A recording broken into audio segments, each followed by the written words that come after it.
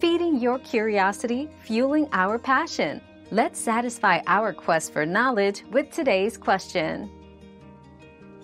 There could be a few reasons why your lamp isn't working after changing the bulb. First, ensure the bulb is the correct type and wattage for your lamp.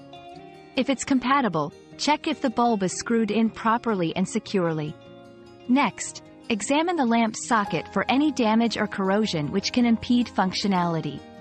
Lastly, verify the lamp's cord and plug for any visible signs of wear or damage. If all seems well, the lamp itself might have an internal issue requiring professional repair. Your daily dose of discovery ends here, but the journey of learning never stops. Subscribe and join us again for more answers tomorrow.